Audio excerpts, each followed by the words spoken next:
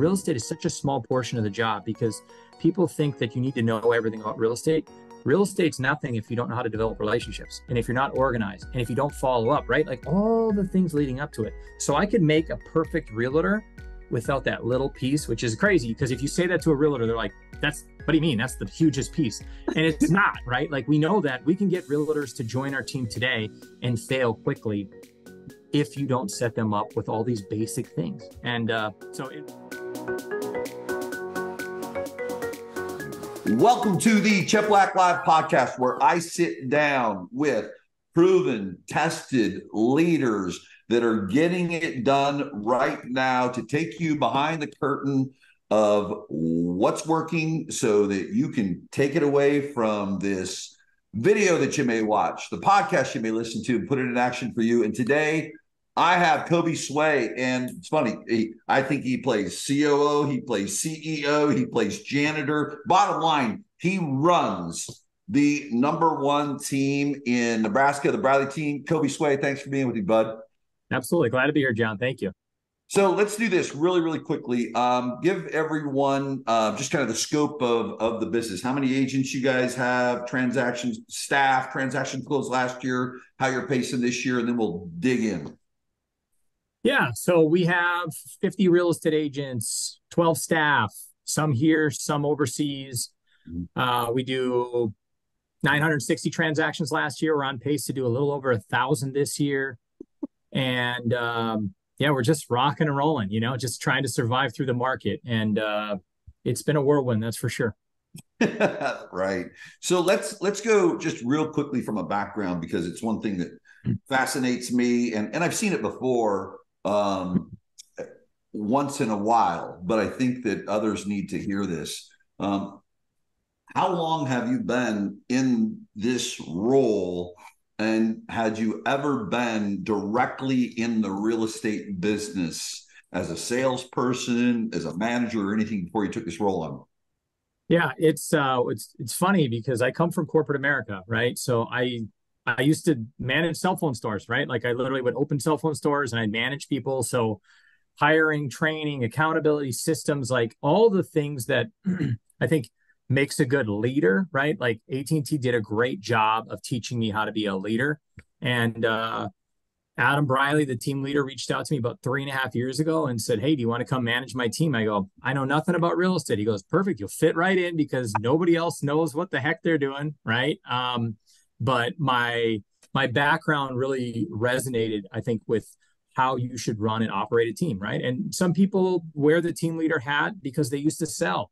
And I make the argument all the time. I think I'm a good leader because I never sold real estate, because I come from accountability and systems and standards and rules and training and support. And real estate I know nothing about, but people are people. It doesn't matter if we sell cars, houses, TVs. We started mortgage and insurance last year. So it doesn't matter at the end of the day. People are all the same. And yeah, so about 3.5 years ago is when I started on the journey. So we were a pretty small team back then. And not to knock what Adam built, because he built a phenomenal business, and he ran a Navy SEAL team, which is a really popular way to run your business. 10 agents, $100 million, doing about 350 homes. Great business. And I just happened to do the amazing things that he does, right? And just add a little bit of corporate element, if you will. Really good. Talk about your first year in the role, because you've got a couple things. Well, really 3 things. It is doing the job. There's probably going to be 4th thing: doing the job, learning the job, and then building the relationships. 3 things: building relationships with the people. Talk about how you, because one of the things that I'd share with everyone is Kobe is a really, really good teacher. I've had the opportunity to see him speak and train in our rooms. And the most important thing, because it's who Kobe is and it's what we want to do, is have you learn from this time. Talk about that first year, looking at, I've got to learn the business, I've got to do the job, and I've got to build the relationships with the people. Talk about the any bumpy rides on that journey. Yeah, I mean, it's a lot of people. It's not easy to say all the things that you didn't do well, right? Like, but For sure, there was a lot of struggles, right? Like agents immediately looked at me. They're like, "Why is this guy telling me how to do real estate when he doesn't know anything about real estate?" Right? So I did all the wrong things at first, right? Like, luckily, I probably didn't do as bad as probably I think, right? Like you're always tougher on yourself. But I think the first thing was right sitting down with the agents and asking them, "Why don't you use the CRM?" What's cool about the CRM is it can actually help you keep track of things like a cell phone, right? So like a joke I always say, John, is I'm like, hey, you know what my phone number is? No, I don't. Oh, do you use your cell phone to keep track of that? Like a calendar, right? So I was pretty tough on agents with the CRM. And this was one of the best performing teams, if not number one, number two. I mean, we were right there in the mix. And I looked at them and I said, guys, you're not that good. If I look at your conversion rate, and no one talked about conversion rate when I got here, it was just, hey, we're selling a lot of houses. Well, yeah, you got a lot of leads, right? So their conversion rate was, 3.5%, 4%, something like that. And to me, I went in there with the wrong message. And I was like, hey guys, you gotta look at conversion rate. You got to look at numbers. And I got a lot of slack for it. A lot of people were like, are you trying to run a corporation here? Is this micromanagement? I left real estate, or excuse me, corporate America to get into financial freedom. I don't want to be told what to do. Who is this guy coming in? So, for sure, we had some of that, right? And then, so the conversations were had. I went in there and I knocked them down some pegs, if you will, right? Like, I guess with the lack of better terminology, but knocked them down from their swagger and said, hey, your conversion's not where it needs to be. And then I shifted focus and I went back to what I know is to be true. And this is what I talk about all the time with people is you've got to develop a relationship with somebody. And the only way to do that is through trust, right? Like, and I know, John, you talk about the trust bank, but I went into the conversations like this. I said, hey, you know what? I don't have a job unless you sell houses. And I'm not going to keep my job unless you sell more houses. So if I went in there and said, hey, do all these things, right? They're going to be like, no. But if I said, I'm going to be side by side with you and I'm going to make you more money, right, than you made before, have more time back in your day, which I've learned now, right? People only care about time or money. Back then, I thought everybody wanted it all. But right. It was interesting. So I was like, hey, let's go in there and get you more money, more time back with your family, and be more efficient. And I sold it to them, not the fact that I didn't believe it, but the fact that they finally started to trust me. Hey, this guy is maybe a little crazy chicken, but he's starting to make sense. If I actually met and followed up and nurtured more people better, I wouldn't have to wait for 150 new calls if I just focused on 5 or 10.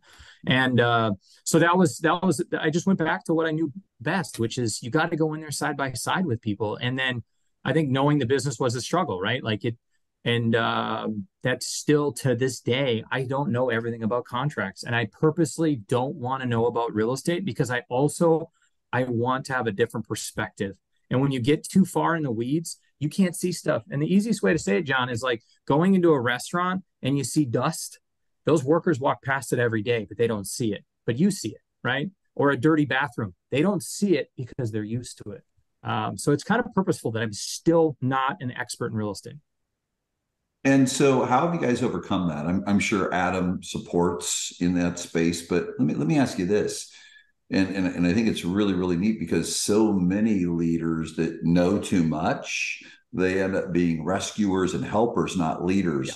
Yeah. Have you guys developed an environment where, listen, you don't want, the patients running the asylum, but is there a lot of volunteerism in your culture where maybe the more experienced agents will help out the less experienced in some situations? Yeah. So what we did was we started to develop mentors, right? So we took, 5 agents, 6 agents on the team, and we went to them and we said, hey, we want to build a massive team. And no one was doing this in our area, right? Like to me, I think of 150 realtors. That's my goal, right? I want to sell 4,000 houses a year. I want to do $1 billion in real estate. I don't know nothing about real estate, right? And so I'm like, guys, I have these huge goals, but I don't know anything about real estate. I just don't. And so we started off with mentors. We really did. Just if I go back 3 years ago, we had just 4 or 5 mentors. When a new agent joined, they would have me as their coaching accountability partner, and then they would have their mentor to answer anything related to real estate. And so they would help with, contracts and when they got into a jam or, something basic. But when it came to sales, overcoming objections, mental health, work-life balance, time management, the CRM. I could do nearly everything. Real estate is such a small portion of the job because people think that you need to know everything about real estate. Real estate's nothing if you don't know how to develop relationships and if you're not organized and if you don't follow up, right? Like all the things leading up to it. So I could make a perfect realtor without that little piece, which is crazy because if you say that to a realtor, they're like, that's what do you mean? That's the hugest piece.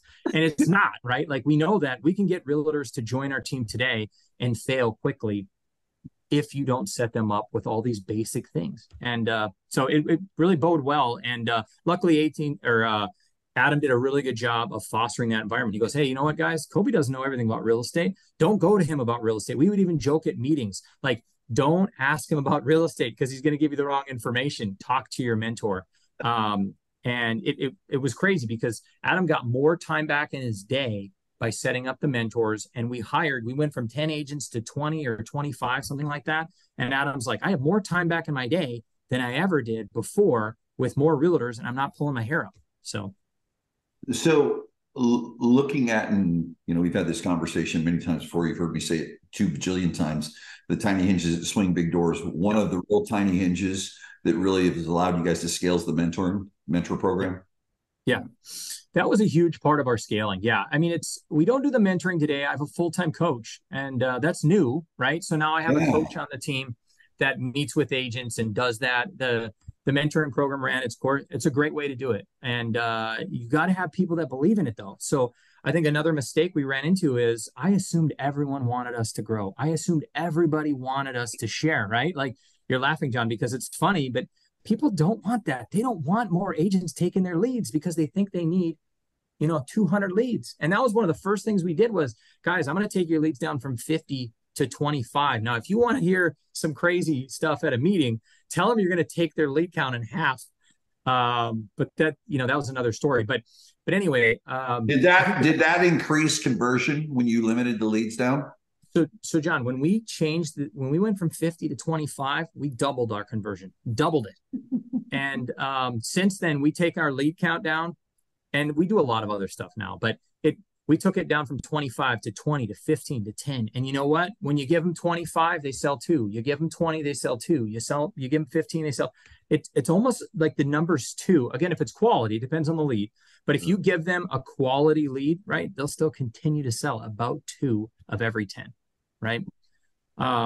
It's just amazing. And you'd think the agents were like going to kill us. But back to what I was saying is, the mentors, I assumed everybody wanted to grow. Everybody wanted to, because you'd think more signs and more yards, it'd be good, but they don't think like that. If they thought like that, they would be on their own team. If they thought like that, they'd start their own companies. And it's tough for team leaders to think that, honestly.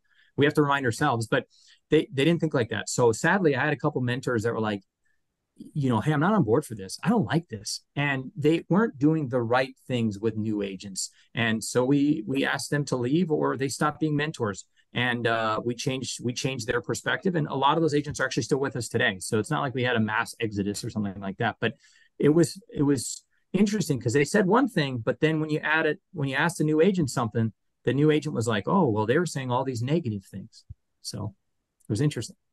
I want to hit this question because at this point in time, anyone watching and or listening is hearing, wow, I'm hearing a lot of standards, truth telling. And listen, we sit in rooms and we're all trying to figure out, how can I hold that standard? And because the how to is less of the tactic of it, but it's more of the, am I going to lose people? I want people to hear this though too. You guys have had remarkable retention as a whole. Yeah. In the time frame that you've been there. I mean, number one, Kobe, when someone new comes in, and number two, someone who comes from corporate America who brings the structure you bring, it's pretty normal. Because Adam is intense. He's a results guy, but Adam can be loosey-goosey, right? Hey, he's loosey-goosey. Dude, right? He's loosey-goosey, but he's also a little irrational, right? Like he's a little aggressive, like most good visionaries, right? Visionaries are they're different thinkers, right? How have you because I think this is where the magic is in someone's role like yours is and I've watched it be the breaking of people in your role where it just didn't work out, and they knew they weren't working out. How have you been able to keep the retention? I mean, because slowly but surely over time, you've consistently held to standard and then ratcheting up a little bit more. Yeah. Talk to everyone about the retention issue. How are you doing that, man? Well, it's hard, but I think the thing is too, transparency is huge. So we used to do this exercise all the time. It's really interesting. And I'll share it with you right now. So one thing that I learned is you can do this exercise with a real estate agent. You can do this with anybody, but you can do this exercise with a real estate agent, which is called my favorite boss and my least favorite boss. And you can ask them about their least favorite boss and they can name them. They can tell you what they wore. They can tell you all the negative things they didn't like about that person, right?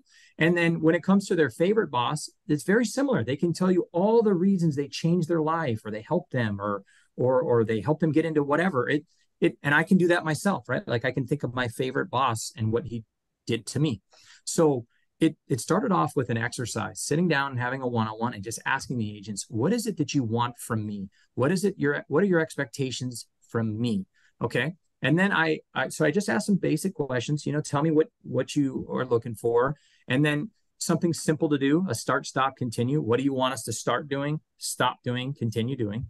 And then I rolled into the favorite boss, least favorite boss. And it was a longer one-on-one. I don't know, maybe it was 50 minutes or something like that, but it was well needed. Right. And I just said, hey, this is great. So I just want to make sure that if I am transparent with you right now and I tell you, John, I'm going to do all these things over here because I want you to come to me when I'm not doing those things. So I want you to tell me if I'm being late or I say something negative at a meeting you don't like, or I call you out. Is that okay with you, John? Now that I know some of the things you don't like, I'm going to go out of my way to make sure that I never do those things.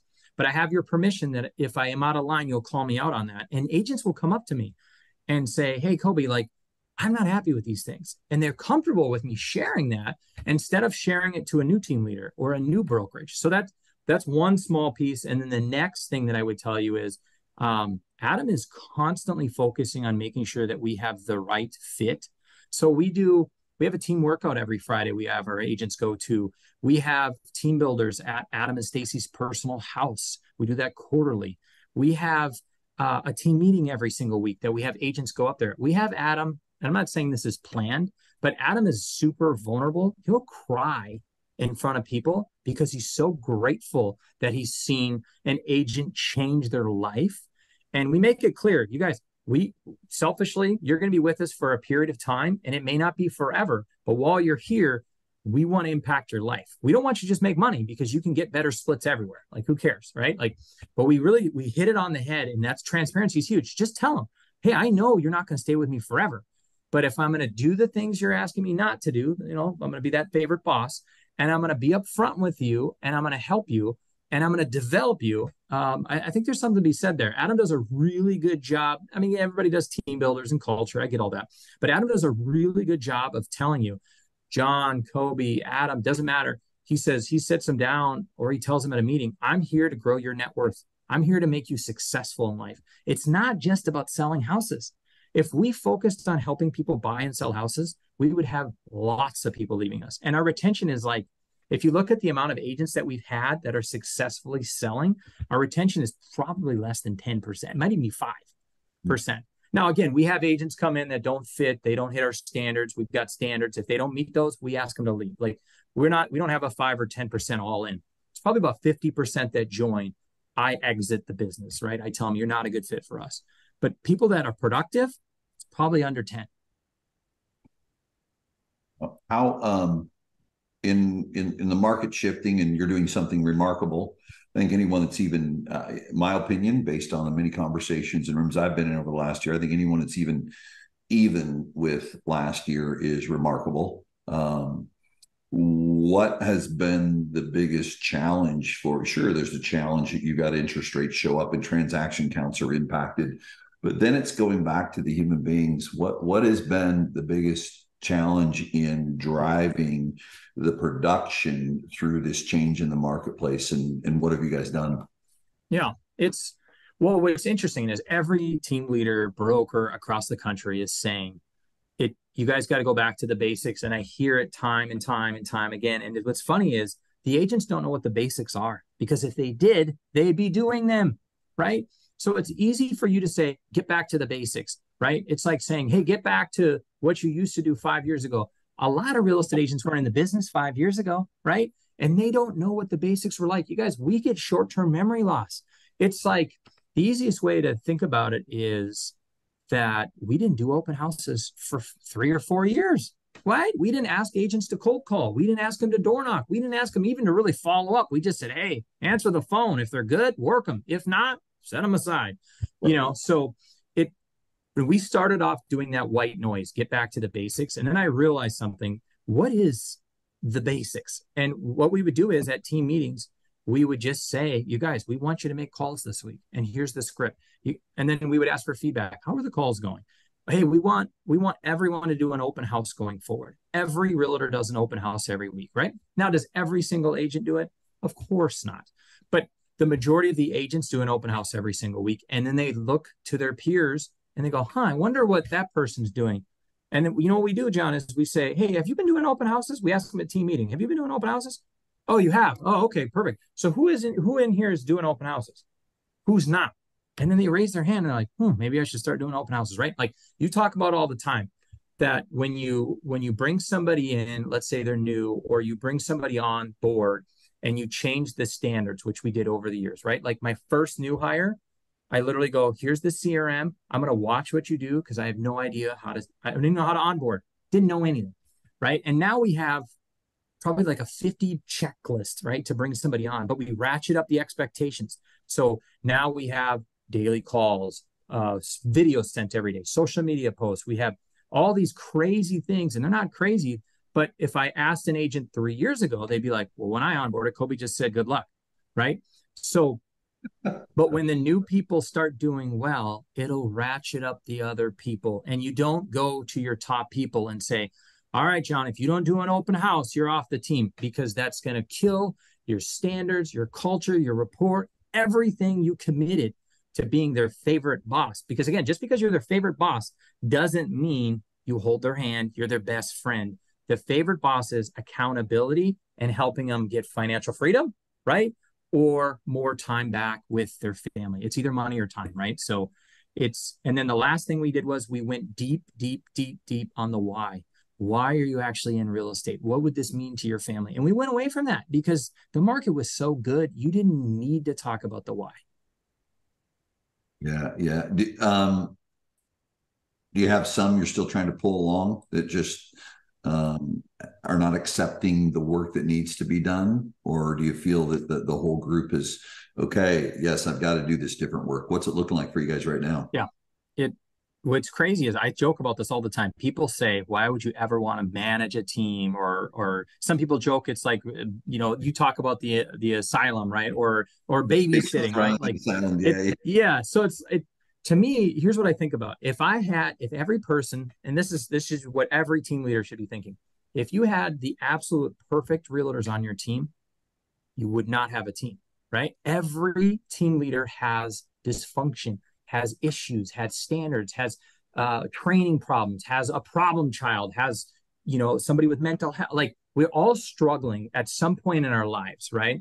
And for me to say everyone's doing it, I wouldn't have a job. So I love that human beings are messy. And again, even the best salespeople, my wife's one of the best real estate agents in the city, and she falls off the wagon and she needs someone to hold her accountable or call her out or check on her.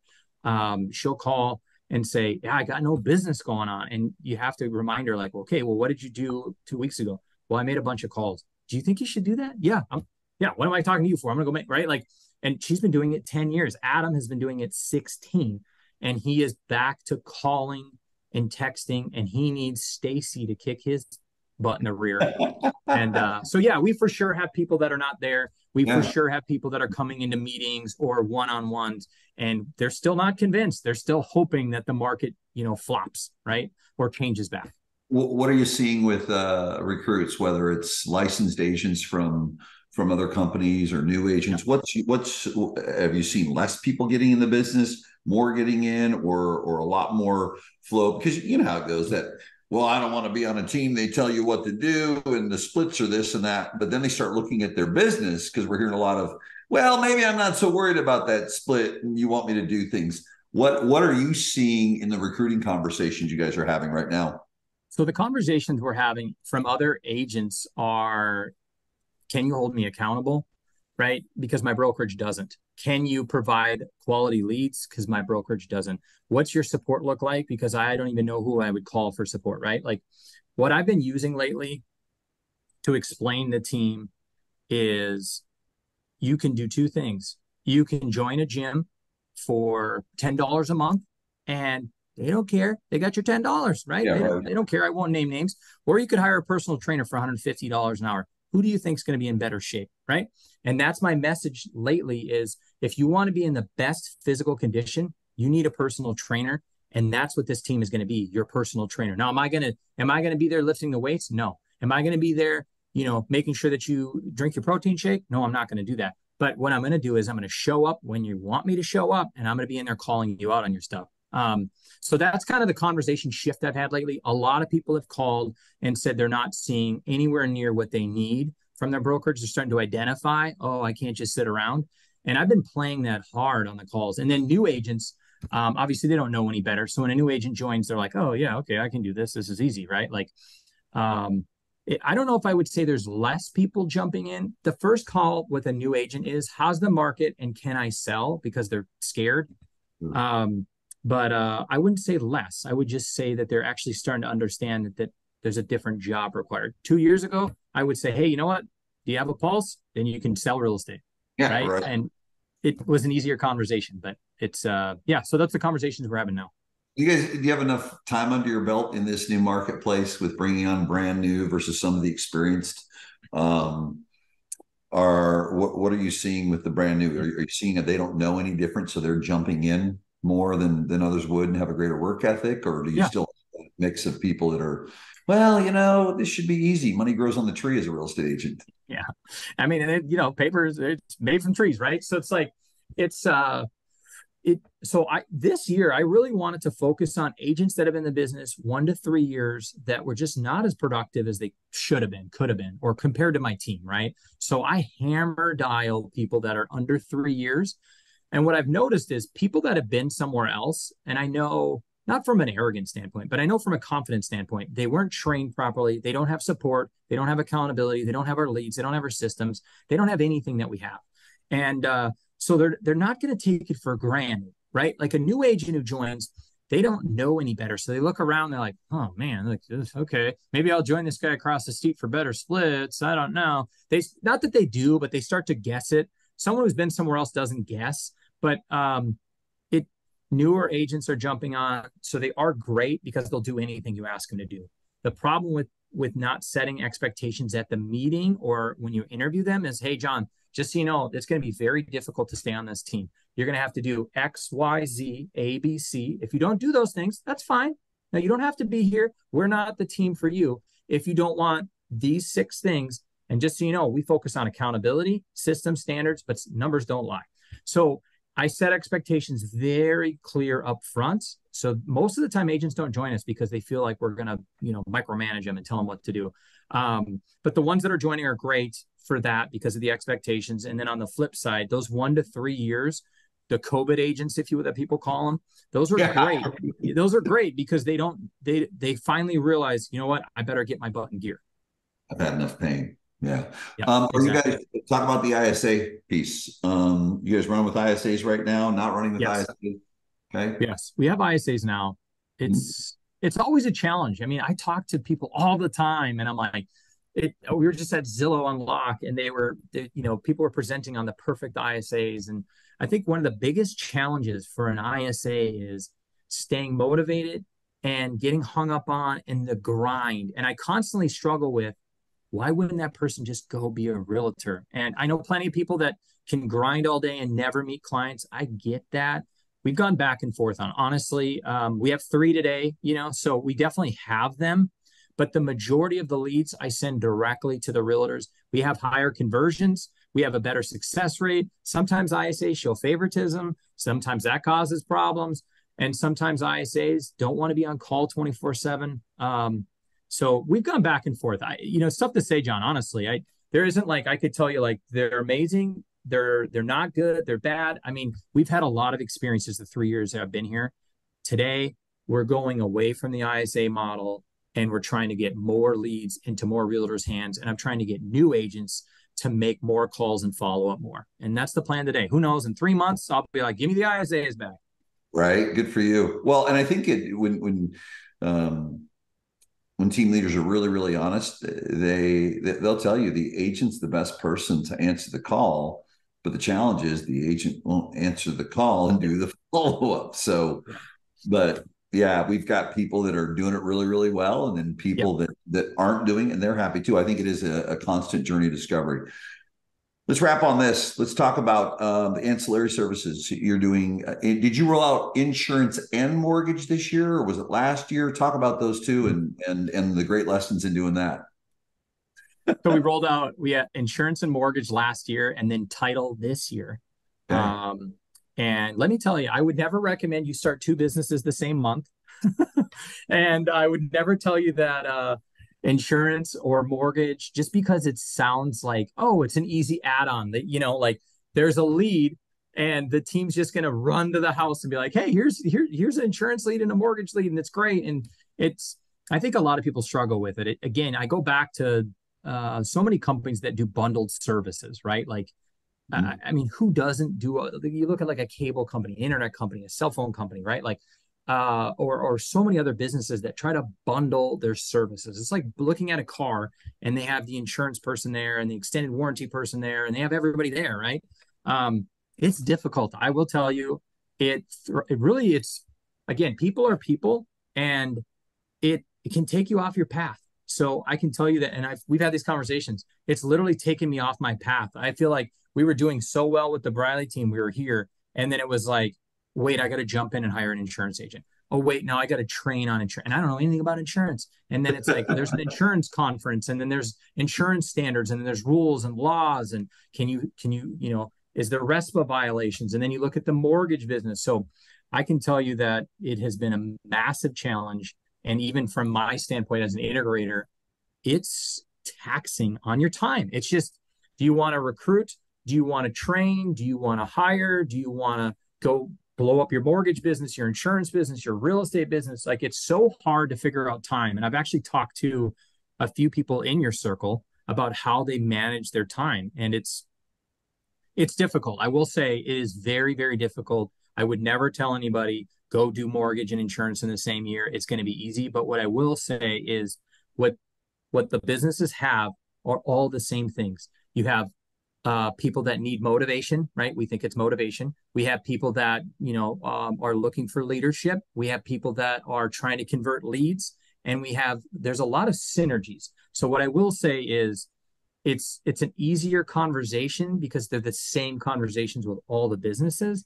But trying to figure out all the different businesses, because it's like, hey, you can cross sell with insurance, and you can upsell, and you can retarget, and it's a lot of different moving parts. That's for sure. Really good. Final question: what's the number one thing that you're focused on in 2024? If you're saying this is my number one lever in driving the Riley Group in what I think is a pretty unpredictable season we're in. That's my opinion.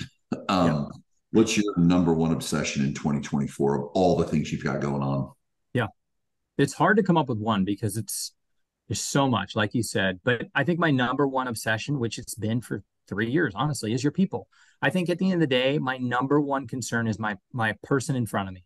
And that's my insurance agents, my mortgage loan officers, my managers, my admin, my employees, and then my realtors, right? If I can, and that's just how we've gone through this difficult time. If we just would have stood up front, John, and said, guys, get back to the basics. Good luck. Hey, get back to calling people out of the CRM. Good luck, right? Like, you've got to help people find the path. I think that you got to be that person that guides them in this storm, if you will, that cloud. You got to be that lighthouse, that bright light that brings them home, the safe harbor, if you will. But so my number one focus is going to be my people and making sure that from a mental health standpoint, from a development standpoint, from, and I don't like to call it a motivation standpoint, but making sure that we're diving into why do you do this job. And it's the same with the manager. If you have a good manager, you know as a manager why someone is doing the job they're doing, because you need them to do the job when they're not there. And it's something to be said about it. It's like carrots and sticks. I can give you a carrot, you can run after, and I can dangle it in front of you all day long, and I can beat you with a stick.